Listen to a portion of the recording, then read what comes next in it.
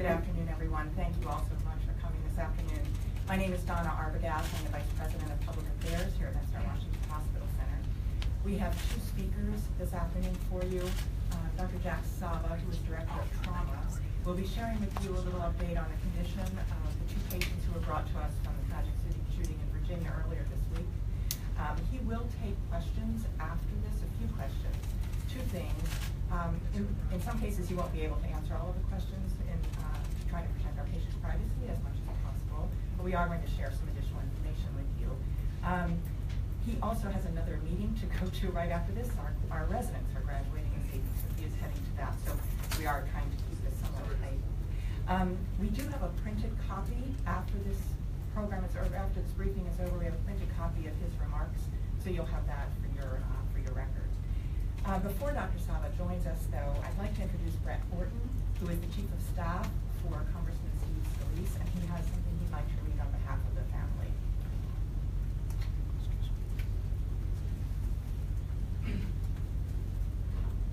Good afternoon. My name is Brett Horton, and I'm Whip Scalise's Chief of Staff. I have a brief statement from Jennifer Scalise regarding Wednesday's attack. On behalf of Steve and our children, I want to thank everyone from the bottom of our hearts for the incredible amount of prayers and warm wishes that we've received since Wednesday's events. We are especially appreciative of the strong outpouring of love and support from our neighbors, friends from across Louisiana and across the country, as well as President Trump, Vice President Pence, and all of Steve's colleagues who have reached out during this challenging time. Most importantly, we are forever grateful for the heroism of Special Agents Crystal Griner and David Bailey, who saved the lives of everyone at the baseball field that morning, including Steve's. Crystal and David have been family to us for years, and we ask that you continue to pray for their full recovery.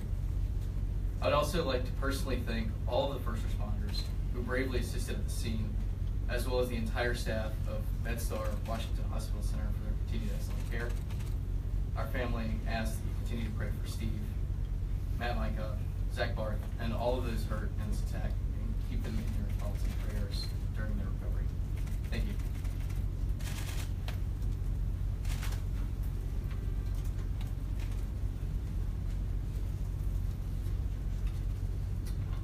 Good afternoon. I'm Dr. Jack Sava, the Director of Trauma at MedStar Washington Hospital Center. I'm here to give you an update on the two patients that we cared for after the shooting in Alexander, Virginia on June 14th. Special Agent Crystal Griner of the United States Capitol Police sustained an ankle gunshot wound. She remains in the hospital. She's in good condition and she's in good spirits. Congressman Scalise sustained a single rifle wound that entered in the area of the left hip. It traveled directly across towards the other hip in what we call a transpelvic gunshot wound. The round fragmented and did substantial damage to bones, internal organs, and blood vessels. I understand he was awake on scene, but by the time he was transported by helicopter to the MedStar Trauma Center, he was in shock. My partners, Dr. Tony Shiflett and Dr. Christine Trankium, saw him in the trauma center with the other doctors and nurses there.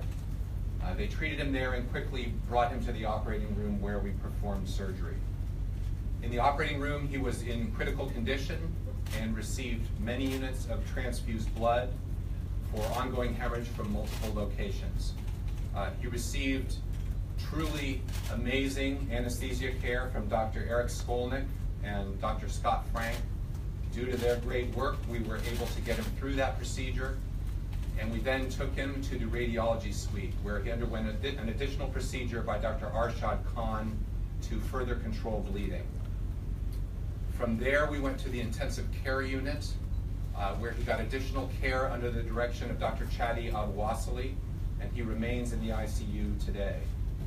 Yesterday, Dr. Trankium and I did an additional operation, and Dr. Robert Golden, our Director of Orthopedic Trauma, did an operation to repair a broken bone in his leg. The Congressman's status remains critical. We are encouraged by improvement in his condition over the last 36 hours. We have controlled the internal bleeding, and his vital signs have stabilized. He will require additional operations to manage abdominal injuries and other bone injuries. Predicting the length of his hospital stay is difficult today. Presumably it will be easier in some days when more time has passed and we have more information. After he leaves the hospital, he will require a period of healing and of rehabilitation. On behalf of the MedStar Trauma Team, I want to thank the special agents on the scene as well as the first responders for everything that they did for those shooting victims. We are all well aware here at the MedStar Washington Hospital Center of all that those folks did to save these people. We here salute their commitment, their dedication, and their skill. I can answer a few questions, but as Donna said, it's possible that we will not be able to answer all the questions due to privacy concerns. Dr. Sumner, just a factual question here. You described multiple procedures. There's been some confusion on many of us are not medical professionals.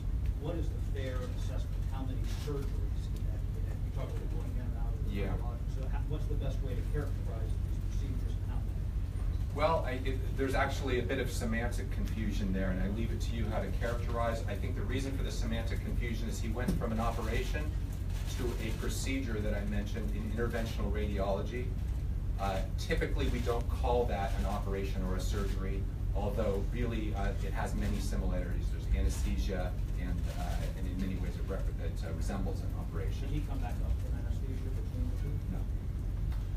No. The second possible point of confusion is that yesterday he underwent an operation that involved two separate surgical teams. It was in the same room in one continuous sitting with one set of anesthesia, but at first it was my team doing abdominal surgery and then Dr. Golden's team doing orthopedic surgery. So again, the opportunity for confusion about whether you count that as one or two. As a medical professional, you would say, if you were in one of our articles, the number you would say would be what the most accurate? Two. What are your major concerns going forward at this point in terms of his recovery? And do you expect Mr. Scalise to live in most respects a normal life? And what are the limitations that you foresee based on your experience? Well, I don't want to get too far out ahead of myself. All of us who care for severely injured patients are very reluctant in the first few days to start predicting which way things can go with all the branches in the road that are to come. Usually, the initial period is about hemorrhage control. And I feel like we've made a lot of progress about that, and hopefully that is not going to be our biggest enemy any longer. Other things to worry about include infections and other complications that come about from intensive care. And in terms of rehabilitation? Well, hopefully you'll have an opportunity at some point to maybe talk to Dr. Golden about the orthopedic aspects. I think that we fully expect him to be able to walk, to be able to do, again, I don't want to speak to Dr. Golden, but my understanding is that he will be able to walk and hopefully run. As far as the degree of athletic limitation, I think I will kick all that to Dr. Golden. Doctor, you kind of addressed this a little bit already, but I think a lot of people heard shot in the hip and then were surprised to hear that he was in critical condition. Can you describe what made these injuries so severe or so difficult to treat? Well, I think I've thought about that because I was surprised by some of the reports also. I would encourage you to talk to your military medical colleagues about what it means to be shot with a high velocity rifle in the hip region, because most of us would not even think to consider that a benign wound. As I said, in his case, the major initial risk to life is because of the hemorrhage that results when that bullet travels through blood vessels. So it's a bleeding. It's a bleeding thing. Dr. Sullivan, has he been conscious at all during his time in the hospital? Has he been able to talk to his family, to any of friends or anything like that? Has he been able to take visitors? He's been sedated, but we've been able to turn down that sedation enough for him to respond to his family members, and he clearly knows that they're there and appreciates their Does he presence. seem to understand at all what he's going through at this point? I don't want to get into the details of what I think he's going through. I think that we're happy to see that he can respond to us and the family. Dr. Sullivan, was the broken leg a result of that bullet splintering once it entered his hip, or was that did that happen when he fell after he was shot? That was a result of both. Is the bullet, back off the bullet out? Where Typically, that's the first question that gunshot victims ask is, when are you taking the bullet out? It's quite common that we don't remove bullets and fragments, and that's the case case here as well. That I have not counted, but I would guess that there are hundreds of fragments. And usually there's more risk involved in trying to find and remove those fragments than benefit. So we have no intention to try to remove all bullet fragments at this point. I think we've decided we're not going to get into too much detail about specific internal injuries at this time. Dr. Yes, sir. Agent Greiner, when might she be released? I don't have information on that. Dr. Golden has operated on her, and I don't know the answer to that. Only one surgery for She has had one operation at this point. Dr. Golden could answer as to whether additional work will be needed. Bottom line right now, you sound optimistic about Well, I like to say it's my job to be pessimistic, and so if you accuse me of being optimistic, I feel bad about that. I feel a lot more confident and a lot more optimistic than I did 2-3 days ago. How serious of a situation, like, how would you describe the seriousness of it when he was first here and the risk that he could possibly die? I would say that when he arrived, he was in critical condition with an imminent risk of death.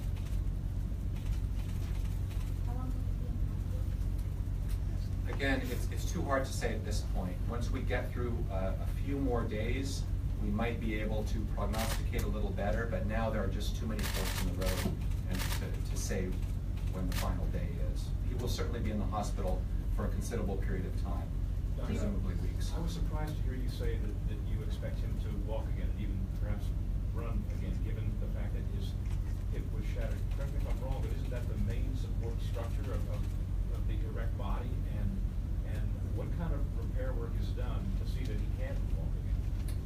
Well, you're correct. It's a critical piece of support for standing and walking. And again, Dr. Golden would be a better person to answer that question. But our orthopedic trauma surgeons are very good, and they can work miracles. In that vein, there was no nerve damage or anything like that that would impair his ability? I think also I will sort of stop at the really detailed assessment of each individual injury. Again, we sort of decided that we weren't going to go quite there today. I know you can't say for sure, but has there been any thought to downgrading his condition? I have not given much thought to word choice as of yet. We've been awfully busy. To what? I haven't given much thought to that kind of word choice yet. I have to admit I find that challenging because there's not really strict definitions. Your idea of critical and my idea of critical and Donna's idea of critical are probably all radically different. I think it's sort of a misperception that those terms are well defined, so I usually steer away from them. You said he was in critical when he came in and in imminent risk of death. While he's still in critical, is the imminent risk of death been lifted? I think that his risk of death right now is substantially lower than when he came in. And certainly, whatever you think of the word critical, he was as critical as you can be when he came in. So there's no controversy about word choice there. A couple more questions, any other? Does the risk of infection increase with each surgery? No, I wouldn't say that. It increases over a period of time. Usually, infections typically don't happen in the first couple days, but then you enter a time period where infections are more common, regardless of surgery yes or surgery no. What do you think the next step will be in his treatment right now? Is it an operation?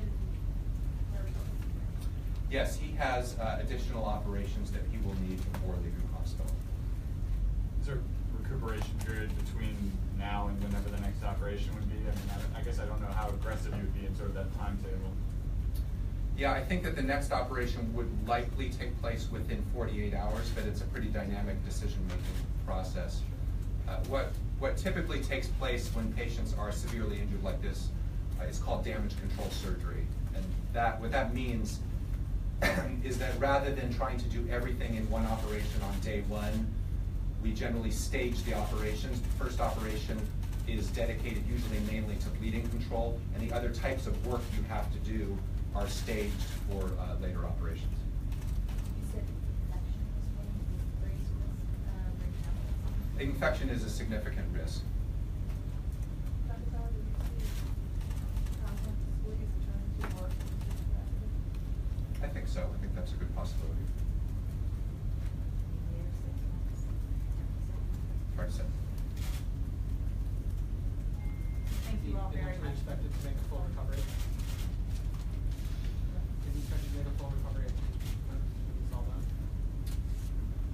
I think that an excellent recovery is a good possibility. Thank you all very much. Thank you. Thank you. And we have the printed statement available for you here, and we have. How about the tax bill? How about the tax bill? Is that